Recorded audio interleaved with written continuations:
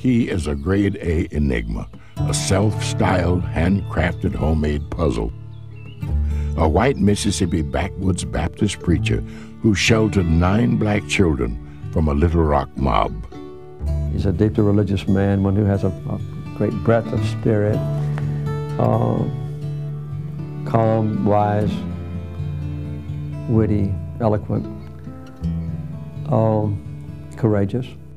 A Yale-educated intellectual and a friend to members of the Ku Klux Klan. For him, it's the ultimate challenge to find the connecting link between people who are really very different. A farmer and amateur country musician, and the only white person at the founding of the Southern Christian Leadership Conference. He identified with black people and with what segregation meant. At the same moment, he worked among his own people to help them come to salvation in a way, personal and social. A counselor with a reputation as a curmudgeon. And I expected this Jehovah-like figure. Instead, I got to the farm and found this nasty piece of work who could barely give me the time of day. Well known and respected by academics and theologians, he is the subject of 4 books and the author of 15, including a finalist for the National Book Award, but he is content to remain obscure. An unlikely candidate, perhaps, for the role of modern-day prophet. But such has been the intensity of Will Campbell's unflinching search for meaning in his life and the life of his country. You know, every once in a while the South throws up one of these prophetic figures who speak out of the South's tradition, but against some aspects of it. But they speak with an authority that most critics of the South can't bring to bear. Will Campbell is an articulate and authentic witness to what is the best of humanity. He should be one of the models that America lifts up for what it means to be an American, what it means to be a human being.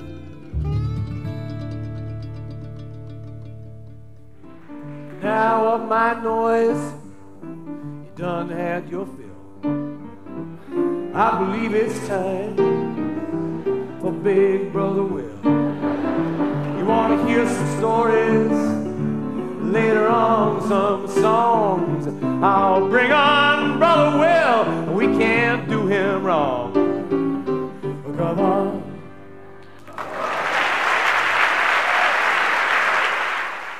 There's a family, the first family, not the one that, you know, we call the first family, but the real first family, you know. Right off, Mama called Daddy one day and said, one of the young'uns has killed the other one. And Daddy, Adam, said, which one? And he said, well, I can't tell, but one of our children has killed the other one. And Adam said, oh my God, why can't we go back to the good old-fashioned values? Why can't we go back to the way things used to be? But I don't want to get into that. I've never been one to get involved in any kind of controversy.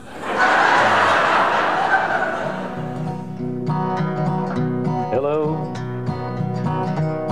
brother, mother, friend of mine.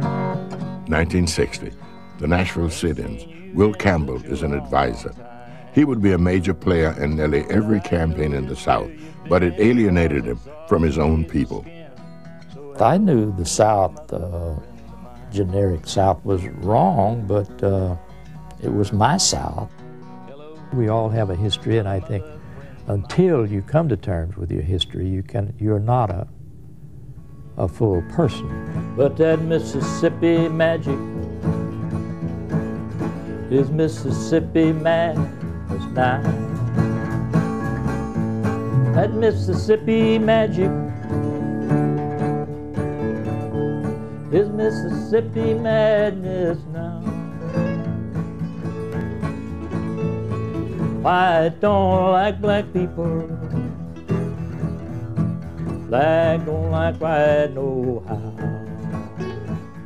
Now, on the modest 40-acre farm near Nashville, where he and wife Brenda have raised corn, tomatoes, and 3 children, Campbell seems to have come to terms with both his conscience and his culture. The evidence of that union is, to say the least, diverse. An ordination from a country church purposely pasted over a Yale degree. A log cabin where Alex Haley and Robert Penn Warren took moonshine communion. A shack that sheltered a rabbi, a dying agnostic, and deserters from the Vietnam War. A homemade baptismal where Campbell has married convicts and country music stars. Without boasting, I have many friends. Some of them are old, some of them are young, some of them are white, some of them are black, some of them are straight, some of them are gay, some of them Christian, some of them are heathen, some of them are Jewish, some of them Catholic, some of them are nothing. I don't know how to phrase this without sounding terribly presumptuous. I don't recognize the concept of different kinds of people. In a sense, Campbell has become what he once was, a simple country preacher, but one who neither pastors nor attends a church, depending, of course, on the definition of church. For Campbell, the church is the community. There's a little tavern that we go to quite often. I married the people, buried the people, got them out of jail or tried to, and so on. Every one of them, without exception, if I called them, they would be at my house as quickly as I could get there, and I would be at theirs. That is church. And so is this. In the last 4 decades, he has logged thousands of miles a year practicing the gospel according to Campbell. How would you explain somebody who is outside a prison where an execution is going to take place one day, and at Harvard giving a speech to the Neiman fellas the next? The phone rings. Somebody needs him. He's on a plane. He's gone. He never looks in his wallet except to get a credit card out. And yet he could not bring himself to call and say, "You owe me some money for this." And 3 weeks ago, I marched hand in hand with and in support of my brilliant and beautiful lesbian daughter. Still highly active politically, his positions, like his life, defy conventional characterizations.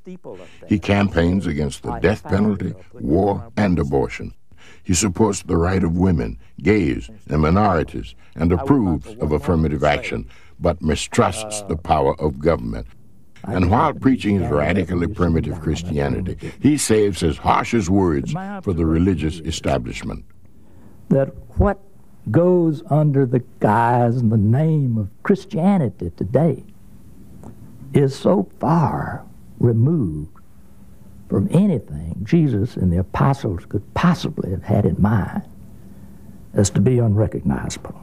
He disdains the Christian Coalition, calls televangelists electronic soul molesters, and when once invited to New York's opulent Riverside Church, delivered what, for admirers, became a legendary condemnation. So the question we are really asking is, what can we do about race and racism in American culture and keep all this? And the answer, my brothers and sisters, is nothing. You're in for a treat with Will Campbell, and if you don't know who he is, hopefully you'll know a little bit more about arguably the most important white man in modern civil rights history. And that would include even Clarence Jordan, who founded Koinonia Farms and basically was the foundation underneath Habitat for Humanity. And also Carlisle Marney, who was maybe the most profound theological voice across the South for at least 25 years. I would put Will Campbell above them in terms of importance and legacy. Will Campbell's dates are 1924 to 2013. And a question that many of you, I'm sure, are asking is, who is Will Campbell? You know, who was he? I want to suggest that he's all of these 5 titles. He's Preacher Will. He was known as Brother Will, especially in the Nashville country music scene. He was often called Reverend, and this would be in the Black clergy community as well as the Black protest community. He was a prophet, according to many commentators later, and he was also a friend. And a lot of people who knew him in either official capacities or in the movement eventually would basically call him a friend. Now, remember that friend of God is a very, very, very important term in the Bible, and it could be very easily attached to Will Campbell. These are a lot of pictures of Will from the very beginning with his capacity. He may have been a kind of country music writer, music songster wannabe. He played at the beginning, as in that upper left-hand corner, and he played at the very end as the very, very kind of frail picture of him over on the right-hand side. I've included his civil rights activism symbolized by the 3 shots of him being with Ralph Abernathy, and this is on the evening of Dr. King being killed on the 4th of April, 1968. And Will even going out on the balcony of the Lorraine Motel, as you see in the lower left-hand side. His wife, Brenda, whom he married at the age of 22 after coming back from World War II. He served for 2.5 years as a medic because he would not bear arms. He had 1 year of college at Louisiana College, and he went straight into the Army and served during World War II. Brenda, his bride, he always introduced her as my first wife. And he had a lively, impish sense of humor, which is captured somewhat in that color photograph of him smiling. His Amish hat that he wore frequently, where he has his arms crossed, would lead Doug Marlette of the Charlotte Observer to immortalize him as the Reverend Will B. Dunn. And we'll look at some books that Doug Marlette put out later on. And he wore these kind of hats and a cane and crosses and a lot of other things everywhere he went. The picture of him at his desk in his cabin is very typical. He was a writer for the last half of his life. He wrote novels and books, essays, sermons. The cabin in the lower right is depicted. This was a scene from a picture that the Los Angeles Times had when they ran his obituary. The picture of him at his kitchen table really depicts him, how he worked. He worked in a very common way in his home, organizing, inspiring, comforting, leading, and all the rest. I love the picture in the upper right-hand corner, which depicts him musing, looking at the world askance, not looking at you real directly. And that was a typical Will Campbell countenance. But these are all the things that Will was. He was a preacher. He converted and was baptized when he was 7 years old. He was ordained by his father, uncle, and grandfather at the age of 17 in Amite County, Mississippi.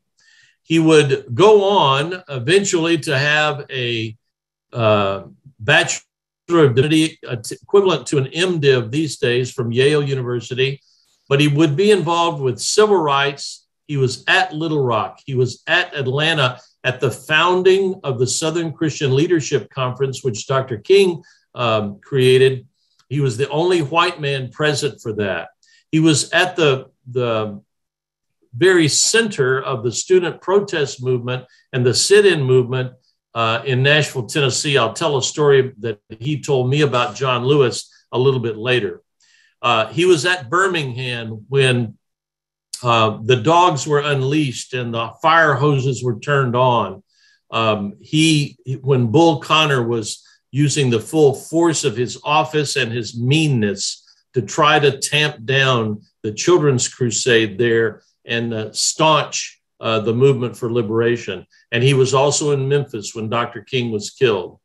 He would create a thing called the Committee of Southern Churchmen, which he would chair, which was a loosely amalgamated group of people that really kind of served as a church, if you will, as a nonprofit organization that he would run, and that would always be about reconciliation, looking at the 5th chapter of Paul's second letter to the Corinthians, calling people to be reconciled.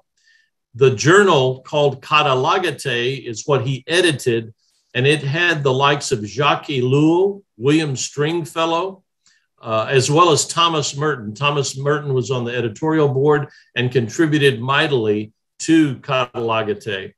He was on he created the Southern Coalition on Jails and Prisons because, as he saw way before anybody else did, that the prisons were chock full more of Black people than anything else, and people that had been given the death sentence and were under the threat of the death penalty were by and large Black folk all across the South.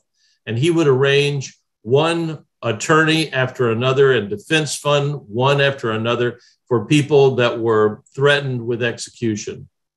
He was an anti-institutionalist, meaning he thought all institutions were evil, even those that he appealed to for funding for his efforts, the nonprofit philanthropic institutions even. But he would say this at Vanderbilt Divinity School, where I first ran across him. He would say that in the middle of Downtown Presbyterian Church, where I heard him preach and where he supported the work that I was part of with a thing called Project Return, working with people leaving prisons and jails.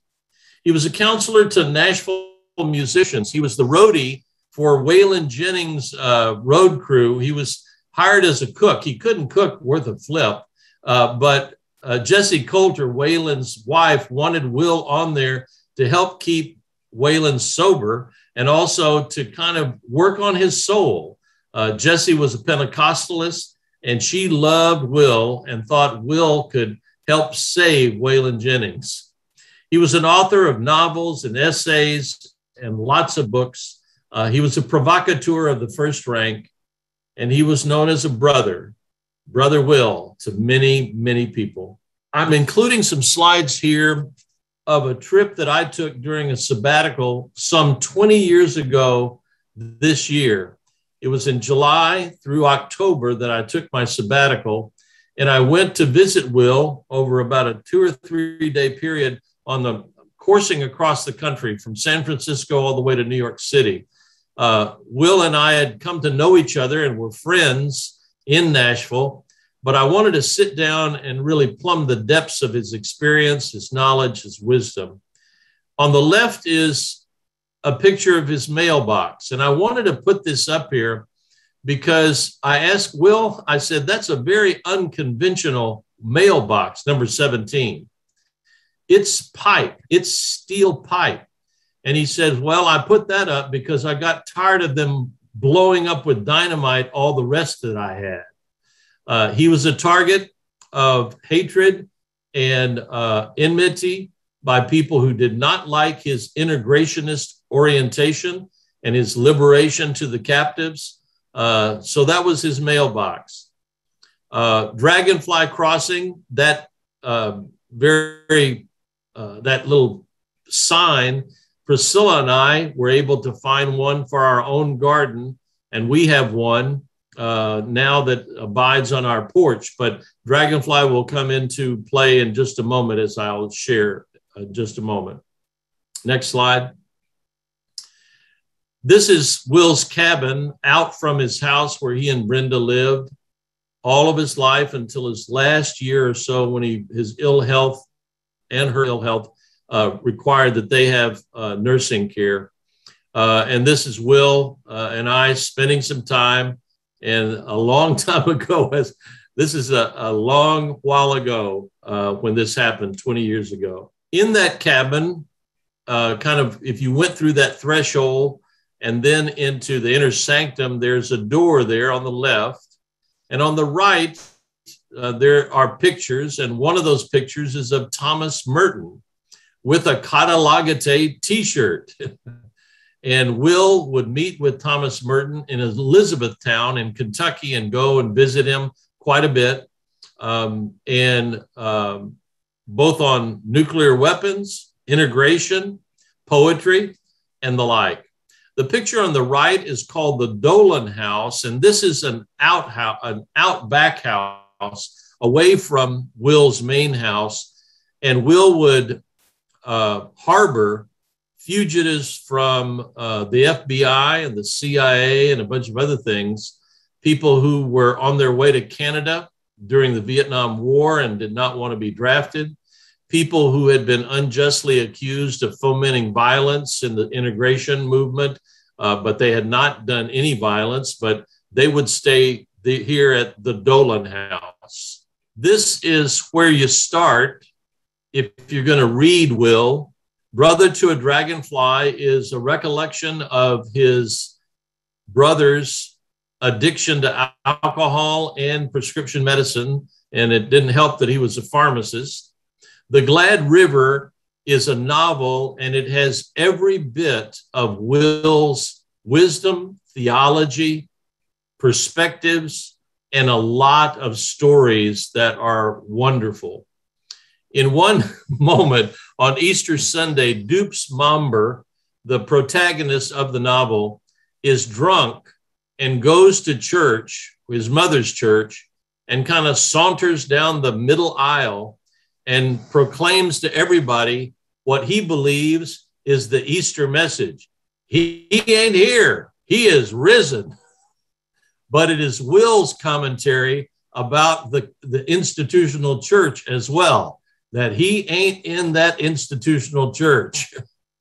At any rate, at the very end, Dupes Momber will be baptized by a man who was unjustly convicted and sentenced to death in a basin of a death row cell, which he visits his friend Kingston Smiley. At any rate, Fordache Arsenault is the person who does the baptizing and unjustly accused. Cecilia's Sin is another novelistic treatment of Anabaptist history. 40 Acres and a Goal and Soul Among Lions are memoirs. God on Earth is a summary and explication, if you will, of the Lord's Prayer.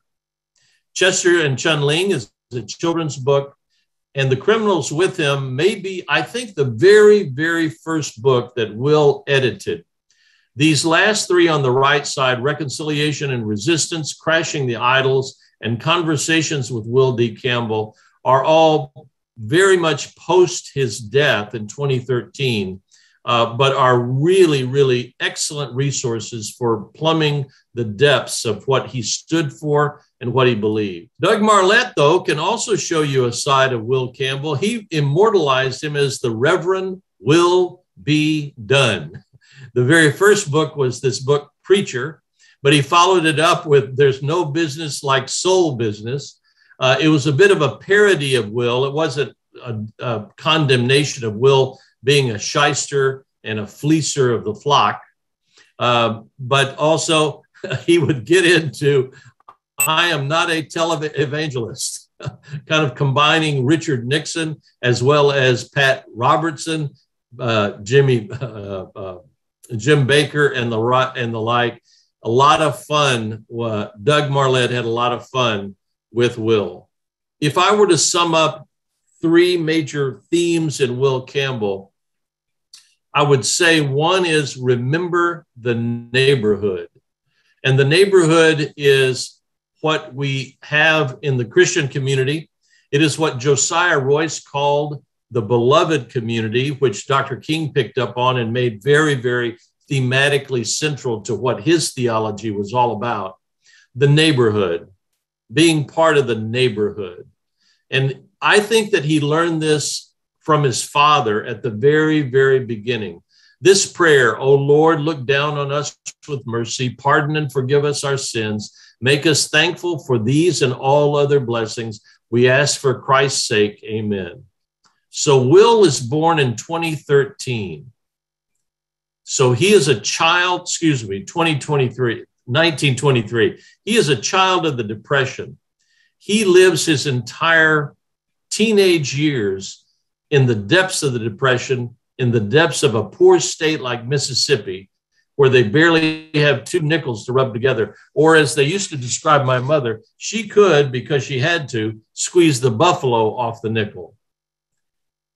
Will said about this prayer that he heard at every meal, "Those words made a deep impression on me, and I began early to take them to heart. As the words took flesh, it was in relationship to other human beings. We lived in one of the most rural and presumably most racist counties in the nation.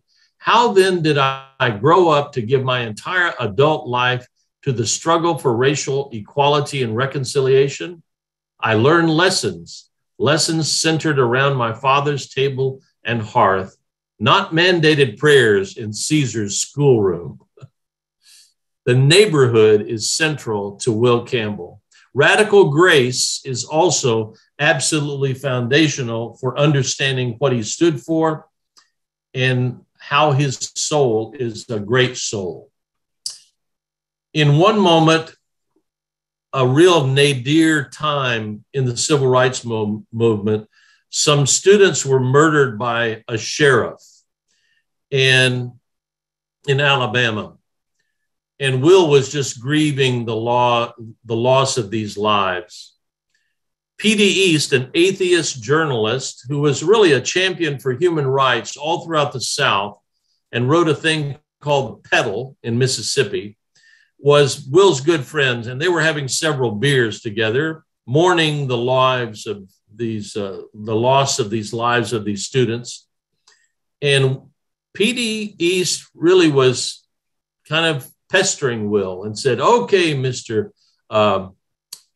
Preacher Man, your definition of the gospel, give me that definition again."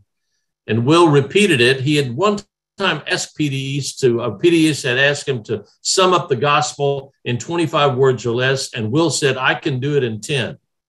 And his summation of the gospel is this: we're all bastards, but God loves us anyway. Well, P.D. East pressed this definition and said, "Are those students bastards?" "Yeah, they are, but God loves them." And then he said, "How about that sheriff?" "Well, he surely was a bastard," Will said. And then he broke, because if he applied it to one, he had to apply it to all, and had to confess and affirm and accept and embrace that the sheriff too was loved by God. It would cause a revolution in his thinking, and he would begin to think about doing a ministry to the people that he had run from much of his life. And that was the Kluxers down in Mississippi. He would always thereafter proclaim, "Be reconciled, be reconciled. Come together. God has made you one." One time Will said, and I've used this frequently, he said, "I would not have set up the world like God set it up, where everybody would be reconciled. I wouldn't have done it." He said, "I would have set up some people as enemies and bopped them hard and punished them. But that's not what God does. God reconciles us all." I've used this quote from Thomas Merton to kind of flesh out what real reconciliation was and is, and that it's not highfalutin theological nomenclature. It's real fundamental, basic stuff. What I wear is pants. What I do is live. How I pray is breathe. Up here in the woods is seen the word. That is to say, the wind comes through the trees and you breathe it. If we could get everybody to understand that this is applicable to them, whether or not you wear pants. You may wear shorts or a dress or whatever, but what you wear is plain. And what we do is live and not pretend and not abide in some kind of, overly dramatic kind of posturing. What we do is breathe. That's how we pray. We pray, we just breathe in God's fresh air. The Spirit is blowing in it. If we could get everybody to do that, that would be a moment of reconciliation. I have some suggestions for use, and these are taken from the handout that is already available on the website for the PDF, and there's 7 of them, but I've just used 3 of these, taking that one great quote of "We're all bastards, but God loves us anyway," about as a focal point for considering our enemies. Our enemies. How do we pray for the Taliban these days? I want to say that what they want to propose for women, or at least what I've heard, and what they've done, and how they've suppressed and oppressed women and girls, makes them my enemy. How do I pray for them? How do I get the second half of that sentence to be applicable to them? We're all bastards. I think they're bastards for their attitudes towards women. But God loves us anyway. God loves them anyway. How do I get a hold of that? Pray by reciting the Lord's Prayer. This is the second suggestion I'm making, while pondering how Will understood this prayer to mean God has come on earth. He thought it very presumptuous, absolutely almost absurd to think that you could do theology, or to use Frederick Buechner, that Hamlet could really understand what Shakespeare was doing in inscribing his character. Thirdly, despite the tragedies of everything that we behold that continue to bedevil us, Will would always be a person of hope. And by the way, he did chew tobacco. He did swear like a sailor. And he almost always did it in the company of people that would be most upset about it, just to yank their chain, just to kind of rattle their cage. But he always, always, always ended with hope. He did that at the end of correspondence and letters that he and I exchanged, with notes and things like that, with books that he dedicated, with hope, with hope. How could you offer a hope of anticipation and hope for today?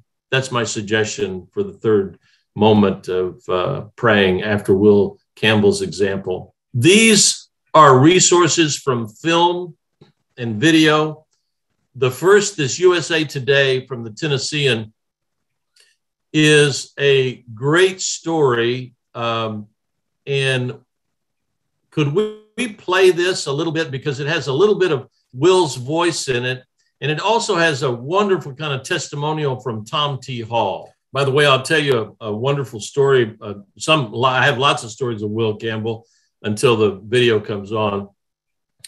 I got to kind of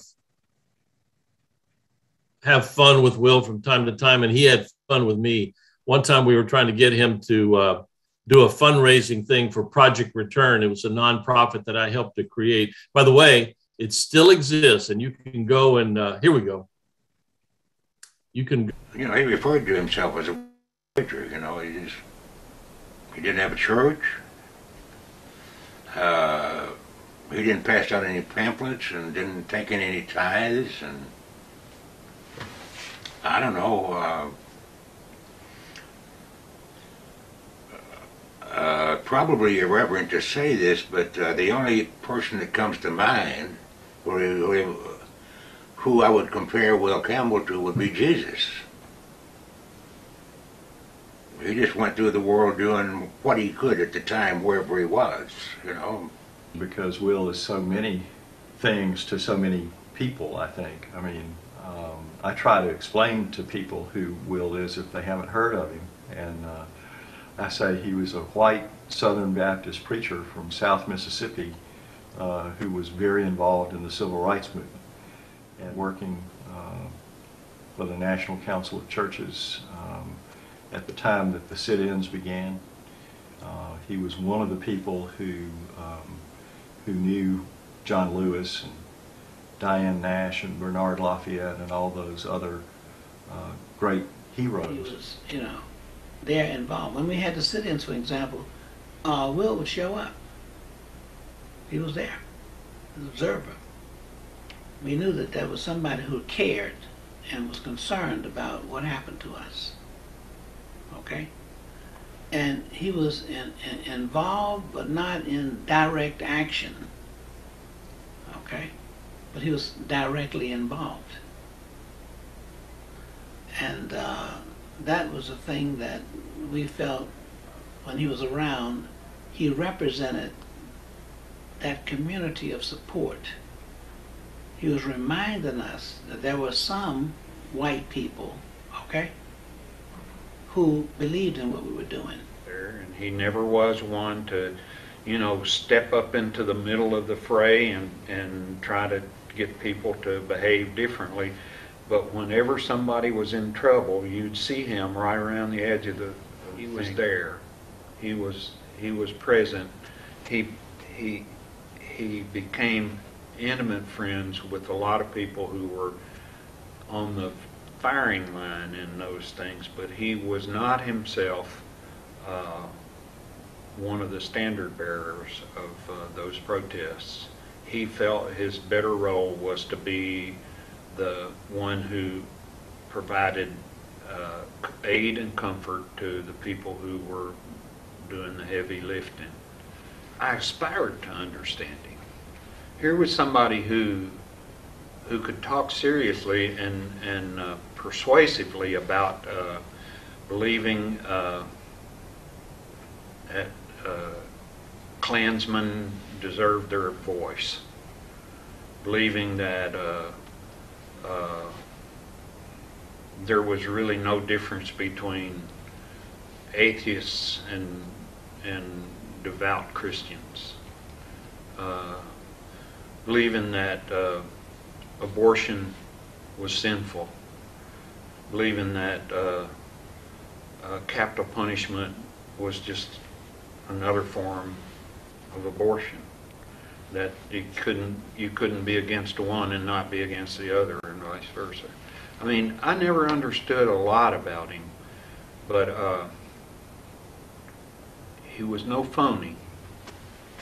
People who had the good fortune to meet Will Campbell are blessed with something, because in my travels, and I'm 76 years old and been all over the world, I only met one Will Campbell. Must be something special about him. Back to that page of resources. If you want to watch that, if you were watching at the very beginning, God's Will, that's the best video resource there is. And it's available free. It's about 58 plus minutes long, and it is excellent. It is absolutely excellent. Will is very challenging in the Racism in the Church YouTube video, where he says, basically, it's been outlawed, it's been overcome in the school, in the courts. And by the way, he's not thinking it's been purely overcome, nor, but it's statutorily it has been. And with regard to business, but he says, yet in the church, we're still separated. Yet in the church, all churches are basically racist. And then John Edgerton has a wonderful article, lengthy, in the Southern Spaces magazine. And John Edgerton had a big speaking role in that little video snip that we just saw. So I would commend all of these for you for film, video, and internet resources. Next, I leave you with a picture of Will laughing in a story. We were trying to get him to do a fundraising event for Project Return, and he loved us. He sent people to us all the time, the prisoners that he knew from the main prison that had come to get counsel from him. And we were a place where you could pretty much find a job. We had an excellent record for helping prisoners, ex-prisoners, people on parole and probation find work. And we were known for this in Nashville. We would place about 500 ex-prisoners a year in jobs. And Will would call upon us, and we thought he'd return the favor. And so we called him up one time and said, this was like in September, and the fundraiser was going to be, we're responsible people. This is going to be next March. So we're way ahead of the game, right? And he says, well, excuse me, he hated to do these things. And he hated to say no. And he loved us. But with his impish sense of humor, he said, let me check something. So he hemmed and hawed. We don't know what he did. On the other end of the line, he says, oh, no, I can't do it. I have a funeral that day. So that became my excuse when I didn't want to do something. So Brent, if I've ever said I had a funeral that day, it was in honor of Will Campbell. As Tom T. Hall said, no fake, completely authentic, and abiding in a little bit. You'll see this in one of the video clips, a little bit of them. If you look up long enough on YouTube, there's a bunch of them that are connected to that one of racism in church. There's several before it and some after it. And you can just kind of click that, Will D. Campbell, comma, race, comma, or civil rights, comma, YouTube. And you can find a bunch of little snippets, 1 minute, 2 minutes, 3 minutes. And Will participates, drinks a little bit at the Oasis of Mysticism. He does. He says, is there any moment when I'm not praying? If God is omniscient and omnipresent everywhere, if I really believe that, isn't every kind of thought I have already known by God, and isn't that prayer? Yeah, this is an excellent article, excellent essay by John Edgerton. When I went to visit Will, I'd always take him a fifth of either George Dickel or Evan Williams. He liked whiskey, but I also, Brenda, she didn't like bourbon or sour mash. She liked scotch, and she liked Cutty Sark, and that's what they would have as a toddy, as they called it, a toddy of an evening. So I always took her a bottle of Cutty Sark and him a bottle of either Evan Williams or George Dickel. I'm a fan of Nom Creek myself, so if Will were alive today, we would probably talk some bourbon. He once gave me some moonshine, and it just kind of tastes like really bad lemonade. It wasn't very good. I think it had been spoiled. Or it wasn't good moonshine. Moonshine really can, good moonshine can really pop on you. And you're not going to go blind. I know a lot of people say, oh, no, you'll go blind. Well, yeah, if you don't want to drink gasoline, you don't want to drink, you got to know the good moonshiners, So, Bob, I have a question. Yeah. This is Liz. I know we saw that he didn't prefer to be on the front line, and he wasn't out there speaking like in the civil rights movement, but it sounds like he was a person who was rather outspoken. Oh, yeah. So why do you think he's not more well known? Like most of us have never heard of him before. Well, because you don't have video clips of him giving an oration in front of a big group of people. And that always gets the clamor, that always gets attention.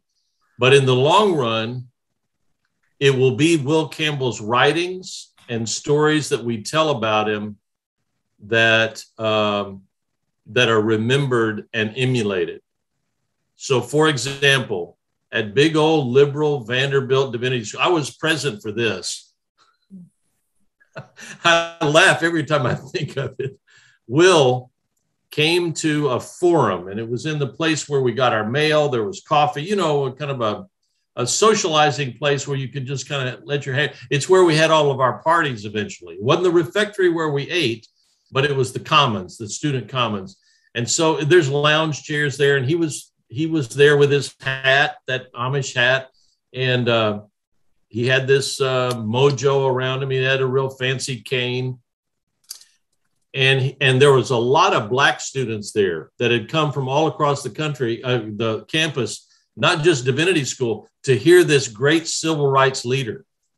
And Kelly Miller Smith, his really, really great friend, black, and he joined Kelly's church, First Baptist Church, Capitol Hill. And Kelly opened one door after another. And Will was more radical than even Kelly, because he said, well, thank you for the invitation. I just want you to know that I'm pro-Klansman. And the black leaders in the group just said, we're out, get out, and got all their students and got them out.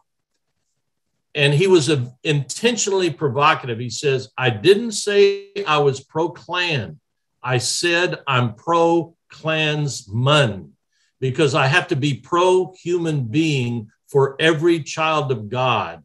And we need to talk about that aspect of the civil rights movement.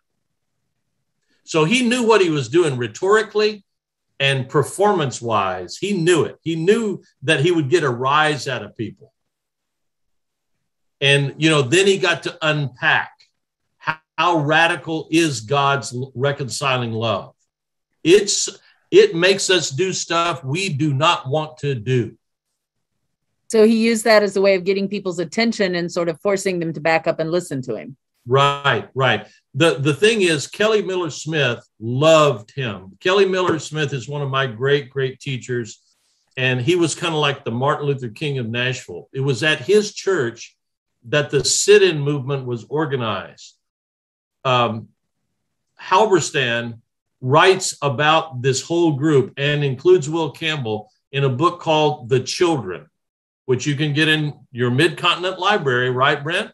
At any branch. And Halberstam won, I think, maybe an award, either the National Book Award or the Pulitzer, for The Children.